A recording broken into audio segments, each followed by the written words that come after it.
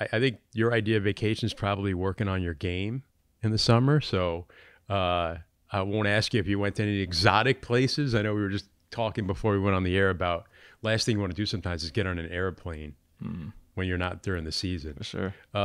Does that part of it is like you have to just deal with the travel stuff? I used to say they pay me to travel. The games I work for free. Yeah, definitely. This will come with it. It just Yeah. what comes with it for real. So if I don't have to do it during the off season, I try not to. I know you say you don't like long flights, but you were born in Japan. Mm-hmm. I think that's a trivia question that people don't know, Yeah, right? they wouldn't know that. You wouldn't know that. But were you? Was it the kind of thing? I knew your mom was in the military, correct? Yeah. Was that the situation why you were born in Japan? Yeah. I was like 1 though, so Okay. I don't really have no remembrance of it, no memories of it. But they tell me about all the stories in Japan.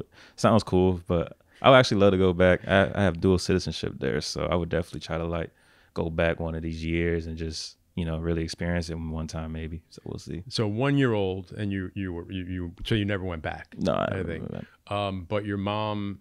So tell me about your mom, because mom in the military. Just you and her growing up. Yeah. Yeah, tell me about that and your mom. Yeah, it's been good. We have a good relationship. Well, a great relationship. We're real close. She's always sacrificed for me and always catered to what I wanted to do. Like what I'm doing now, she always try to put me in the best positions to get where I am now. So, I can't thank her enough for that. And then it's just always tough love. I love it, but at the same time, it's like, golly. But no, it's been good. She always pushed me to be the best. She always sees me as being one of the best, and she always pushes me. Everyone since I was younger, trying to push me to be the best and not settle, and always be like disciplined. She always really instilled that in me, discipline. So I just try to do all that where I am now. And was she critical? Like, would she be hard on you in terms of your playing the game? Because I mean, I know, my son on a different level when he used to be playing Little League. Yeah. It was funny because I was the one who was always kind of encouraging, and my wife would be the one. Why did you take the bat off your shoulder? Why didn't you swing at that pitch? Yeah. Was she both for you, or was it one or the other? Yeah, she was both, but really more critical because she saw what I could be and how good I was, I guess. So I guess she always wanted me to do it better, do something better. Don't settle, don't be average. So I would put her in more critical category, but she would tell me if I played really good or had a really good game. She would tell me like, you played great that game or something, but she definitely never, patted me on the back as much. So she was I put her in the critical category.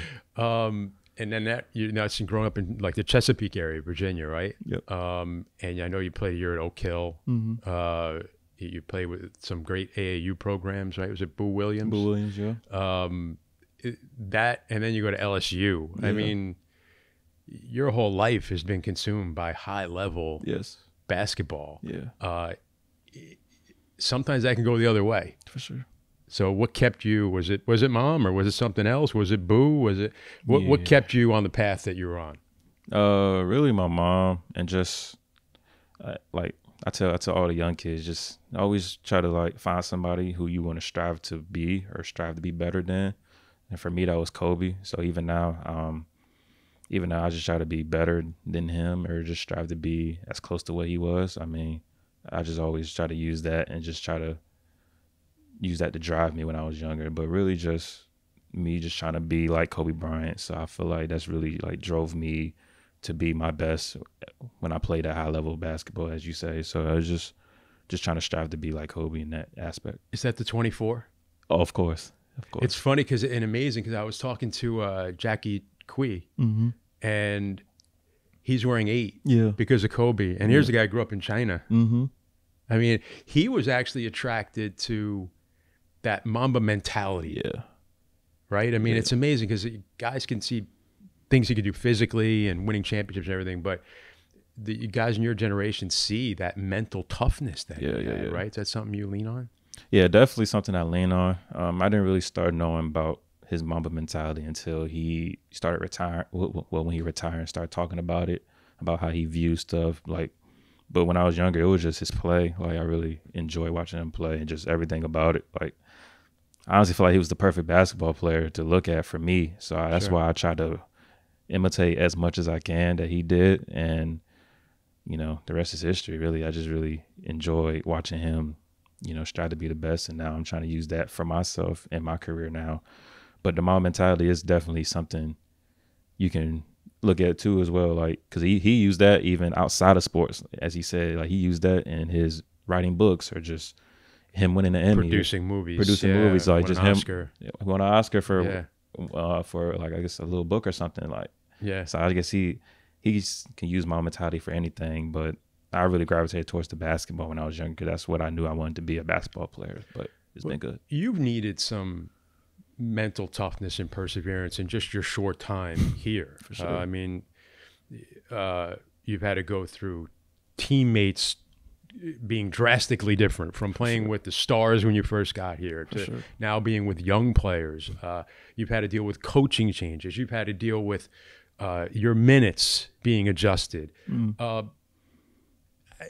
So I'd say how you get through that, but I mean, that's part of it too, right? You've had to be very mentally tough in just a couple of years here. Definitely. Definitely had to be mentally tough my first few years here, especially coming from always playing when I was younger, starting playing, being the guy, always starting doing that stuff until you get to the league. It's a little different. You're in and out of rotation.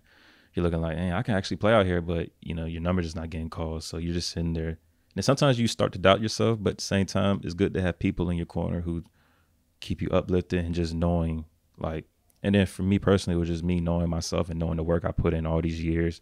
And even when I got to league, just putting the work in and knowing like my opportunity is going to come. So when that comes, I just have to be ready at all costs. So. But you had opportunities and performed and then would go back to not playing. Exactly. And that's got to be hard to deal with. Definitely. And what was told to you over the years as to, all right, what it's going to take for me to now become a regular rotation guy? And how did you take those messages? Yeah, I wasn't really told much. I feel like it was just timing, just waiting my turn, timing, situations. I wasn't really been told much about what to do out there to get on the court more, because whenever they told me to do something, I would do it. But sometimes it just don't work out in your favor.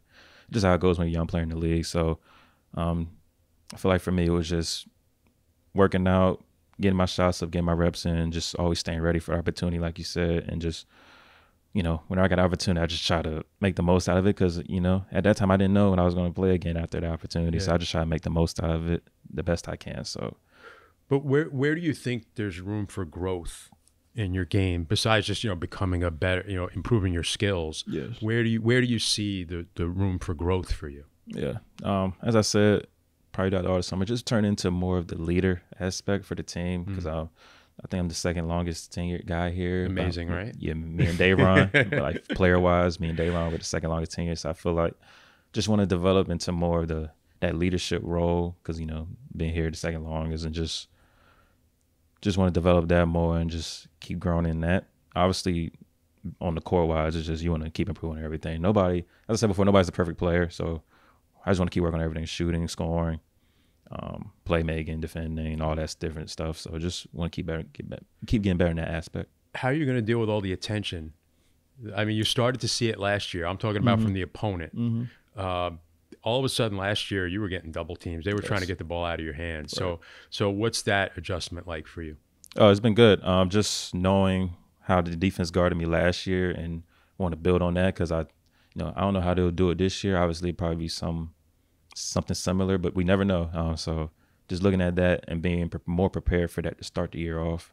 Just preparing to be double team, blitz to get the ball in my hands. So we'll see how that goes. And that's it, really. Just being more prepared and knowing what could happen. So I have a better understanding of that. So it should really help me this year. What about being a lead guard as opposed to being an off the ball kind of guy? Is there something you favor? Do you think you can be that lead guard? Like, where do you see maybe that position where that could be a tough matchup if you're bringing the ball up and you're working pick and roll with Claxton or something like that? Is that something you see this year with this team? Yeah, I feel like this year I'm going to be able to do both. Lead guard and off. I feel like that's the beauty of me, of who I am as a player. I'm able to do both. I don't really need to have the ball And honestly, and at the same time, you can put the ball in my hands and have me make decisions. So I feel like that really makes me a tough cover in a way. So like defense don't just have to look on the scout and be like, oh, he's just gonna ISO the whole game. Oh, he can't really shoot off the catch really. So I feel like that really makes me a tough cover because I can shoot off the catch. You play off, I'm gonna just shoot it. And you want me to play 1-on-1. I feel like I'm one of the best 1-on-1 players in the league. So I feel like that's also good to my strength as well. So your numbers were good on catch and shoot. Yeah, I seen shots, I seen right? I seen a lot of that stuff. Yes. Yeah. And I even know. I have one I want to ask you. I always see because I try to describe it in my play-by-play, but that you're so adept at you're going across the lane and you twist your body and you kind of shoot like as if I think somebody may describe it like if you were riding a horse and you turned to shoot an arrow, like that kind of thing. Yeah. How did you develop that? I developed that when I was younger, real young.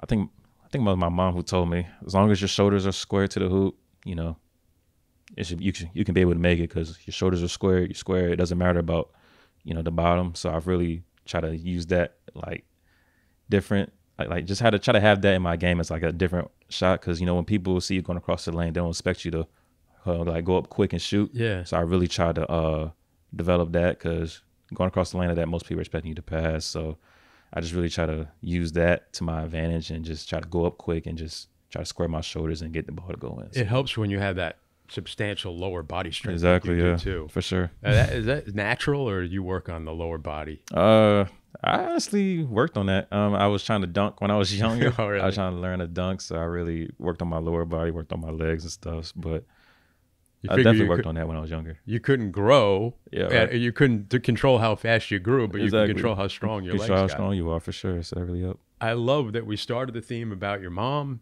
and her influence, and then we talk about her influence on that shot too, squaring your shoulders. For sure.